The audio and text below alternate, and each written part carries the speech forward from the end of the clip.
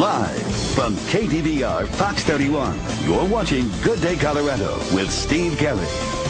Let's go to my partner, meteorologist Chris Tomer. He's live in Denver. And Chris, one homeowner is really relying on the power of the sun. Absolutely, Crystal. Good E-Team story for us. We've been talking about this house behind me all morning long. We had the operations manager from Sunflower Solar, the company that installed the panels on this house and the solar system. We also talked to the homeowner earlier, and everybody seemed to be in agreement that this is the future. This homeowner decided, you know what, she's had enough of the rising cost of energy. She also wanted to contribute to a healthy environment. All that sort of merged, and she said, okay, I can afford this now. Solar is affordable. She picked the package she wanted, and they came out and installed it, and now she's running her house 100% solar. Obviously, it's a little bit cloudy today, but it doesn't matter because when the sun does come out, that's all she needs to power her house, and it has become affordable. As I was saying, Excel now kicks in 60% of the cost on a project like this. It is truly